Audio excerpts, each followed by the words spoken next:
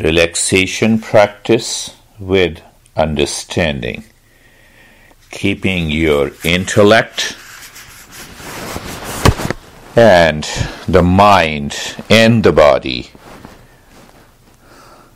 aware. First is eyes are closed and you are comfortable. What it means by being comfortable, use your intellect. The moment I say your mind is looking at the neck joint, then the mind feels the sensation. Then the mind converts into an intellect and it says, yes, I feel the sensation. Ask the same mind, am I comfortable? That sensation gives you a feeling of comfortable. And then we say, yes, I'm comfortable. How simple it is. So now your mind may not be grasping, and there I will come in and customize, move the mind on the shoulder joints. Shoulder joints, the mind feels the sensation. We are going through a simple one practice today. So, feeling the sensation, as normally the mind feels the sensation. Who judges? So you explore your intellect. I'm customizing the practice based on your intellect, your thought and mental pattern. So let the intellect say, yes, I feel the sensation, it is comfortable. If it is not, you can adjust and align. Hip joint, feel the sensation, being comfortable. Now see that the mind casually goes to the hip joint. The moment your mind says, I'm comfortable, it is not the mind, it is the intellect. But there are two ways of using the intellect. Through your awareness, the intellect says, you are in my home office. So simple. We need not to think. The same way here it applies. That's where the Eastern psychology is so deep. But it's very easy. Move the mind on the knee joints. The mind is looking at the knee joint. At the same time, the mind goes back and it starts thinking. Let it think. I'm giving a different scenario. And then the intellect comes back. The moment I say check, does the mind say it is comfortable? You feel the sensation of being comfortable. Ankle joints, feel the sensation, being comfortable. The entire body is comfortable. Objective. Who says objective? The intellect. The objective is taking the mind inside, moving the mind inside. But how we do it in the first two steps, and that do without doing anything in the beginning. If the mind interferes all the time during the practice, we will see by doing the practice at least a couple of times. So we will see that how this mind can stop interfering during the practice. So don't lose hope, my friend. That is the way. Look at the head and the neck. Now see how the mind works. Let the intellect know it. Mind, when I say head and the neck, what is that? Name. With the name comes the shape. And that is how mind feels the shape of the head and the neck. Then you feel the sensation. Up to that level it is okay. At the same time the thoughts are coming, let it come. Don't start thinking about, oh, thoughts are coming, what should I do? Nothing to be done. and you become aware. That very awareness of the head and the neck is important. And if we repeat the practice, we increase our resource. It doesn't work. Active practice will block the mind from thinking. Move the mind on the right arm. Right arm, shape, name, feeling the sensation. That is all. Left arm, feel, thoughts are coming, let it come. Don't complain. But we are introducing something more. With all those thoughts, the sensation in the left arm is also there. And the journey begins. The mind on the rib cage, sensation, awareness, thoughts, let it be there. Belly, the mind goes to the belly, you feel the sensation, being awareness, and still I'm just as if I'm giving you the practice based on your mind. Move the mind on the right leg, sensation, awareness, thoughts are there, okay, let it be there. What difference it makes when we two are present here at the same time. We are also aware of the room, the chair, the bed, me and you and the light, so many things. What matters is awareness, sensation in the left leg and becoming aware. Not the presence of lot of thoughts in your head. Let it be there. The entire body feeling the sensation and becoming aware. Look at the head and the neck. We discover.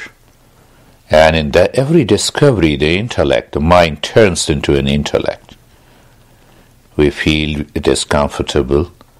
Sensation is also there and stillness. We are experiencing what is already there. So when we are experiencing and discovering what is already there, let millions of thought interferes your mind. It will still continue to exist. How simple it is. I'm applying a very simple principle from the Eastern wisdom that I'll explain you later. Right arm, experience comfortable sensation and the stillness. Left arm, comfortable sensation and the stillness. Rib cage, comfortable sensation and the stillness. So I'm not asking you to be aware of the thoughts that are moving, because you normally become aware. That is the problem. We get obsessed with it. And there we are working. But even if you are aware of those thoughts, it's okay. The rib cage, being comfortable, sensation, stillness. At the same time, belly, being comfortable, sensation in the stillness. At the same time, the pressure of the mind is there, if I use the word. We have to increase the resources that is already there within us. The mind is on the right leg, being comfortable, sensation, awareness. That is our resource that is already present. At present, what it takes to be in the state of being comfortable, having a sensation in the right leg and experiencing the stillness at the same time, The mind increases the pressure. No, I have a lot of thought. Let it be. Left leg sensation, being comfortable, sensation in the stillness, the entire body. The mind with its pressure even turns these resources, I would say colors these resources to its disadvantage. It complains and blames, reacts, hesitates. What should I do? Do nothing with that mind. In that state of passivity, look inside the head and the neck. And the moment you become aware of the space inside, declare, I am in peace. Do nothing. Look inside the heart. The moment you become aware of the space or a darkness or emptiness, declare, say to yourself, I am in peace. But the mind increases. Sometimes it increases its pressure, and at other times this mind gets defeated, and for a moment it experiences the change. That is why I ask you to repeat. I'll give you a small practices. And the last is the breath awareness. Where is that breath awareness? In the state of being comfortable, being carefree, and sensation in the stillness, you're looking at the breath and count the breath. The breath goes in one, out one. What it takes, even if you forget the counting. But what it takes, even the mind increases the pressure and makes you forget the counting. Let it happen. But as long as you are aware, you are counting the breath, you forget it and you return again, it is done. And I'm here with you. I'm reminding you. That is the key. So we are increasing those resources without fighting with the mind. Remember, if you fight with the mind, you cannot win. You're simply counting the breath. And just stop the counting of the breath. Do nothing. When you do nothing, it is your conscious experience here and now. First experience, you are comfortable. Second experience, the sensation in the body. Third experience, the stillness in the body. Fourth experience is an awareness inside the head and the rib cage. That's enough. I'm not coloring your mind, but when the mind lives in these experiences, in that state, the outcome is relaxation and calm.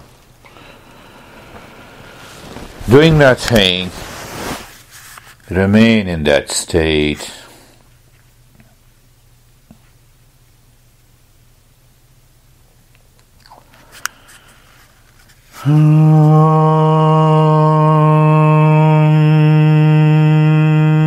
Shanti, Shanti, Shanti.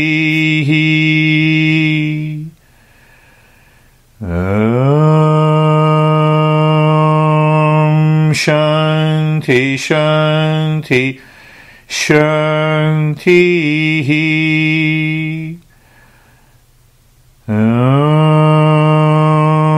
Shanti, Shanti, Shanti. Bring your awareness on the right hand, your awareness on the left hand. Lift both the palms, place it on your eyes, open the eyes inside. Know your experiences, bring the hands down.